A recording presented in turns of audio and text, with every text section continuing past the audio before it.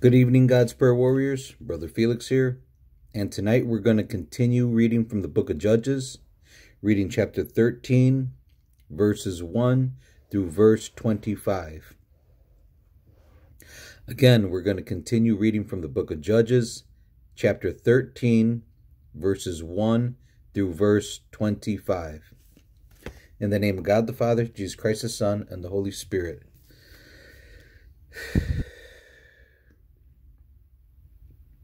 God, Jesus Christ, and Holy Spirit, I just give you thanks for today. I give you thanks for this Resurrection Sunday. I give you thanks for my life. I give you thanks for my beautiful wife, Teresa. And I give you thanks for my beautiful children, Emmanuel, Ariana, Carlos Felix, and Luis Enrique. I give you thanks for loving and forgiving us, Lord. I give you thanks for all your prayer warriors and all my brothers and sisters that watch this video. Lord Jesus, I ask what I always ask. In your name, may there be at least one verse for each one of our ears in tonight's reading. That'd be 2 verses per head. And when we hear these verses spoken, may the Holy Spirit be stirred up inside of us, and may we have the courage to apply these verses to our lives. In the name of God the Father, Jesus Christ the Son, and the Holy Spirit. Amen. All right, brothers and sisters, let's get right into it. The 6th period, Samson. The birth of Samson. Chapter 13, verse 1. Again, the Israelites did evil in the eyes of the Lord. So the Lord delivered them into the hands of the Philistines for 40 years. A certain man of Zorah named Manoah from the clan of the Danites had a wife who was sterile and remained childless. The angel of the Lord appeared to her and said, "You are sterile and childless, but you are going to conceive and have a son. Now see to it that you drink no wine or other fermented drink, and that you do not eat anything unclean, because you will conceive and give birth to a son. No razor may be used on his head, because the boy is to be a Nazirite, set apart to God from birth, and he will begin the deliverance of Israel from the hands of the Philistines." Then the woman went to her husband and told him, "A man of God came to me. He looked like an angel of God. Very awesome. I didn't ask him where he came from.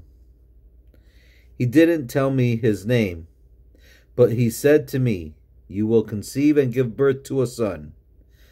Now then, drink no wine or other fermented drink, and do not eat anything unclean, because the boy will be a Nazirite of God from birth until the day of his death.'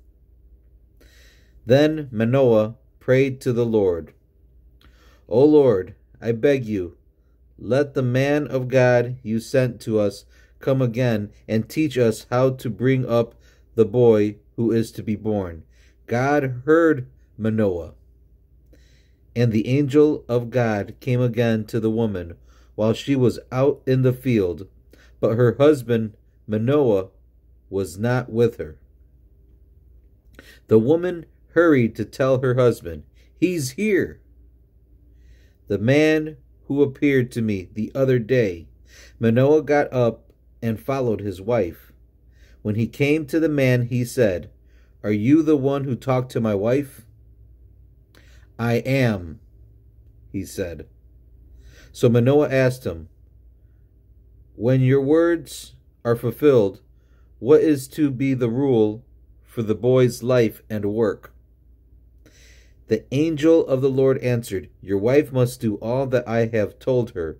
She must not eat anything that comes from the grapevine, nor drink any wine or other fermented drink, not eat anything unclean. She must do everything I have commanded her. Manoah said to the angel of the Lord, we would like you to stay until we prepare a young goat for you. The angel of the Lord replied, even though you detain me, I will not eat any of your food. But if you prepare a burnt offering, offer it to the Lord.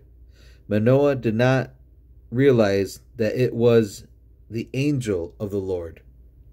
Then Manoah inquired of the angel of the Lord, what is your name, so that we may honor you when your word comes true? He replied, why do you ask my name? It is beyond understanding. Then Manoah took a young goat, together with the grain offering, and sacrificed it on a rock to the Lord. And the Lord did an amazing thing while Manoah and his wife watched. As the flame blazed up from the altar toward heaven, the angel of the Lord ascended in the flame. Seeing this, Manoah and his wife fell with their faces to the ground. When the angel of the Lord did not show himself again to Manoah and his wife, Manoah realized that it was the angel of the Lord. We are doomed to die, he said to his wife. We have seen God. But his wife answered, if the Lord had meant to kill us, he would not have accepted a burnt offering and grain offering from our hands, nor shown us all these things, or now told us this. The woman gave birth to a boy and named him Samson. He grew, and the Lord blessed him. And the Spirit of the Lord began to stir him while he was in Ma'an-el-Dan, between Zorah and Eshtaol. These are the words of our Lord our God, brothers and sisters. Let's break down some of these verses together. Verse 1 of chapter 13 reads, again the Israelites did evil in the eyes of the Lord, so the Lord delivered them into the hands of the Philistines for 40 years. The Philistines lived on the west side of Canaan, along the Mediterranean seacoast. From Samson's day until the time of David, they were the major enemy force in the land and a constant threat to Israel. The Philistines were fierce warriors. They had the advantage over Israel in numbers, tactical experience, and technology. They knew the secret of making weapons out of iron, as we read this in 1 Samuel chapter 13, verses 19 through 22. But none of that mattered when God was fighting for Israel. Once again, the cycle of sin, judgment, and repentance began, as we read in chapter 3, verses 8, verse 9, verse 14, and verse 15, and as we read in chapter 4, verses 1 through 4, and as we read in chapter 6, verses 1 through 14, and as we read in chapter 10, verse 6, through chapter 11, verse 11. The Israelites would not turn to God unless they had been stunned by suffering, oppression, and death. This suffering was not caused by God, but resulted from the fact that the people ignored God, their judge and their ruler. What will it take for you to follow God, brothers and sisters? The warnings in God's word are clear. If we continue to harden our hearts against God, we can expect the same fate as Israel. The warnings in God's word are clear. If we continue to harden our hearts against God, we can expect the same fate as Israel. Powerful, brothers and sisters. Verse 4 and 5. Now see to it that you drink no wine or other fermented drink, and that you do not eat anything unclean, because you will conceive and give birth to a son. No razor may be used on his head, because the boy is to be a Nazarite, set apart to God from birth. And he will begin the deliverance of Israel from the hands of the Philistines. Samson was to be a Nazarite, a person who took a vow to be set apart for God's service. Samson's parents made the vow for him. A Nazarite vow was sometimes temporarily, but in Samson's case, it was for life. As a Nazarite, Samson could not cut his hair, touch a dead body, or drink anything containing alcohol. Although Samson often used poor judgment and sinned terribly, he accomplished much when he determined to be set apart for God. In this way, he was like the nation Israel. As long as the Israelites remained set apart for God, the nation thrived. But they fell into terrible sin when they ignored God. Manoah's wife was told that her son would begin the deliverance of Israel from the Philistine oppression. It wasn't until David's day that the Philistine opposition was completely crushed, as we read in 2 Samuel chapter 8, verse 1. Samson's part in subduing the Philistines was just the beginning, but it was important nonetheless. It was a task God had given Samson to do. Be faithful in following God, even if you don't see instant results, because you might be beginning an important job that others may finish. Amen, brothers and sisters. Verse 18. He replied, "Why do you ask my name? It is beyond understanding." Why did the angel keep his name a secret? In those days, people believed that if they knew someone's name, they knew his character and how to control him. By not giving his name, the angel was not allowing himself to be controlled by Manoah. He was also saying that his name was a mystery beyond understanding and too wonderful to imagine. Manoah asked the angel for an answer that he wouldn't have understood. Sometimes we ask God questions and then receive no answer. This may not be because God is saying no. We may have asked for knowledge beyond our ability to understand or accept. Verse 19, brothers and sisters. Then Manoah took a young goat together with the grain offering and sacrificed it on the rock to the Lord. And the Lord did an amazing thing while Manoah and his wife watched. Manoah sacrificed a grain offering to the Lord.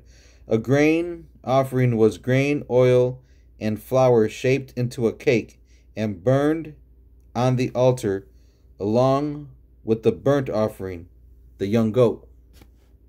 The grain offering described in Leviticus chapter 2 was offered to God as a sign of honor, respect, and worship. It was an acknowledgement that because the Israelites' food came from God, they owed their lives to him. With the grain offering, Manoah showed his desire to serve God and demonstrated his respect. In fact, everything that we have, brothers and sisters, belongs to God. God gives us everything. In verse 24 and 25, the woman gave birth to a boy and named him Samson. He grew, and the Lord blessed him. And the Spirit of the Lord began to stir him while he was in Mahaneh Dan, between Zorah and Eshtaol. Samson's tribe Dan continued to wander in their inherited land, as we read in chapter 18, verse 1, which was yet unconquered. Samson must have grown up with his warlike tribe's yearnings for a permanent and settled territory. Thus, his visits to the tribal army camp stirred his heart, and God's Spirit began preparing him for his role as judge and leader against the Philistines. Perhaps there are things that stir our hearts, brothers and sisters. These may indicate areas where God wants to use us. God uses a variety of means to develop and prepare us. Hereditary traits, environmental influences, and personal experiences. As with Samson, this preparation often begins long before adulthood. Work at being sensitive to the Holy Spirit's leading and the task God has prepared for you. Your past may be more useful to you than you imagine. So our past may be more useful to us, brothers and sisters, than we can imagine. Great reading, brothers and sisters. I know the story of Samson. They've made movies about it, but this is the first time that I've read the actual chapter 13 of the book of Judges. Now here's a little bit of background on Samson. It is sad to be remembered for what one might have been. Samson had tremendous potential. Not many people have started life with credentials like his. Born as a result of God's plan in the lives of Manoah and his wife, Samson was to do great work for God, to begin the deliverance of Israel from the hands of the Philistines. To help him accomplish God's plan, he was given enormous physical strength. Because Samson wasted his strength on practical jokes and getting out of scrapes, and because he eventually gave it up altogether to satisfy the woman he loved, we tend to see him as a failure. We remember him as the judge in Israel who spent his last days grinding grain in an enemy prison. And we say, what wasted potential? Yes, Samson wasted his life. He could have strengthened his nation. He could have returned his people to the worship of God. He could have wiped out the Philistines. But even though he did none of those things, Samson still accomplished the purpose announced by the angel who visited his parents before his birth. In his final act, Samson began to rescue Israel from the Philistines. Interestingly, the New Testament does not mention Samson's failures or his heroic feats of strength. In Hebrews, he is simply listed with others who through faith conquered kingdoms, administered justice, and gained what was promised, and in other ways were given superhuman aid. In the end, Samson recognized his dependence on God. When he died, God turned his failures and defeats into victory. Samson's story teaches us that it is never too late to start over again, brothers and sisters. However badly we may have failed in the past, today it's not too late for us to put our complete trust in God. Amen. Some of Samson's strengths and accomplishments. Dedicated to God from birth as a Nazarite, known for his feats of strength. Listed in the Hall of Faith in Hebrews chapter 11. Began to free Israel from the Philistine oppression. Some of his weaknesses and mistakes. Violated his vow and God's laws on many occasions. Was controlled by sensuality. Confided in the wrong people. Used his gifts and abilities unwisely. Lessons that we learn from Samson's life. Great strength in one area of life does not make up for great weaknesses in other areas. God's presence does not overwhelm a person's will. God can use a person of faith in spite of his or her mistakes. I love that one. God can use a person of faith in spite of his or her mistakes. Some vital statistics. Where this took place in Zorah, Timnah, Ashkelon, Gaza, and Valley of Sorek. His occupation, he was a judge. His relative, his father, was Manoah. Contemporaries was Delilah, Samuel, who might have been born while Samson was a judge. A key verse. You will conceive and give birth to a son. No razor may be used on his head, because the boy is to be a Nazarite, set apart to God from birth. And he will begin the deliverance of Israel from the hands of the Philistines. That's Judges chapter 13, verse 5. Samson's story is told in Judges chapter 13 through Judges chapter 16. He is also mentioned in Hebrews chapter 11, verse 32. Great reading, brothers and sisters. Great reading. I hope you guys, receive some great stuff out of tonight's reading. The thing that I realized the most and what I've known, what's speaking to me, is just how God can use us no matter what our past is, no matter where we came from, no matter what mistakes we've made. He can use us. All we have to do is put all of our trust in him, fully, 100%, and have faith in him. And he can use us. Amen, brothers and sisters. Let's end in prayer. In the name of God the Father, Jesus Christ the Son, and the Holy Spirit.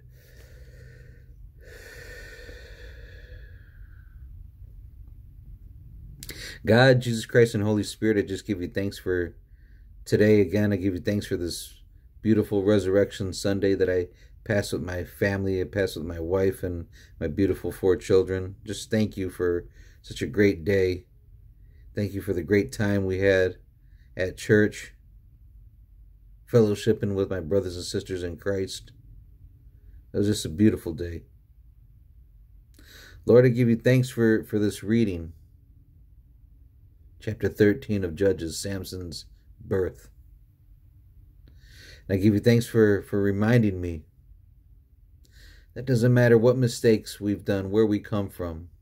If we surrender to you and have faith in you, you can and will use us.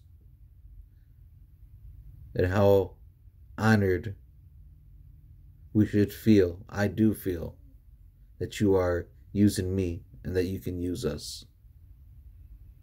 Lord Jesus, I ask that you forgive me of my sins, that you forgive everyone watching this video of their sins. I ask that you give us all a discerning heart, that you fill us all with your Holy Spirit, that you remove any evil inside of us and destroy the evil. I ask that you keep us healthy, happy, and safe, that you continue to lead us, teach us, guide us, and protect us. I ask in Jesus' name that you heal us of any sicknesses, diseases, viruses, cancers, diabetes, arthritis, degenerative back disc disease, any knee problems, any heart problems.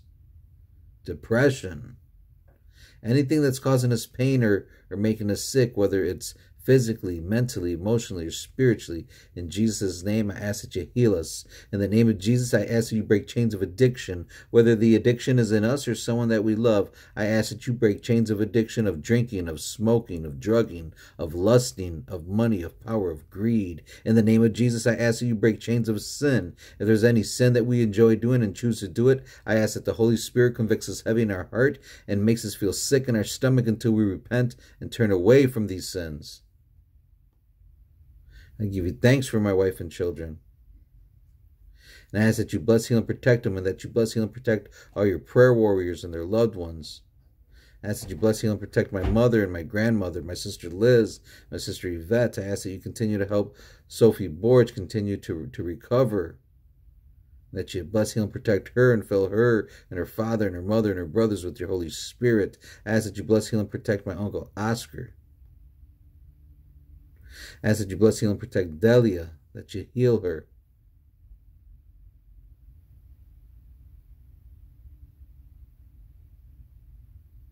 I ask that you bless, heal, and protect Henry Tim, prayer warrior brother Ryan's mother and his wife, prayer warrior sister Teresa's daughter Rakia, and our other prayer warrior sister Teresa, her brother Roman. I ask that you break chains of depression and suicide. In Jesus' name. I ask if we have any of our loved ones incarcerated, that you renew their hearts and their minds and their bodies and their souls, and open their eyes, that they leave that life that got them incarcerated and just turn to you and fully surrender to you, Lord. I ask that you fill with the Holy Spirit any one of your prayer warriors that's mourning the loss of a loved one. I ask that you help your prayer warriors that have no job find a job. That you restore broken relationships, renew broken hearts. That you reunite mothers and fathers with their children, and you do not let no court system separate loving parents from their children. I ask that if any of us prayer warriors are going through any type of legal issues, that if we're praying and reading and applying your Holy Scripture to our lives every day, and if we have the courage to lay down these legal issues at your feet, King Jesus, I ask that you be our advocate, that you be our defender, that you be our attorney, and may your will be done.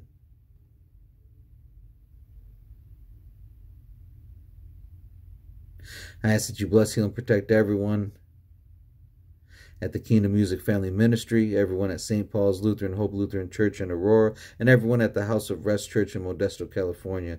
I especially ask that you bless, heal, and protect Brother Brian Trejo and his wife and children, Pastor Angel Morales and his wife and children, and Pastors David and Angel Rocha and their wives and children. I love you, I need you, and I give you all the glory, Abba, our Almighty Father, King Jesus Christ of Nazareth, and the Holy Spirit. In Jesus' name, amen. I love you, brothers and sisters. I hope you guys have a great night. And we'll continue reading. God bless you. May God's peace fill you. Good night.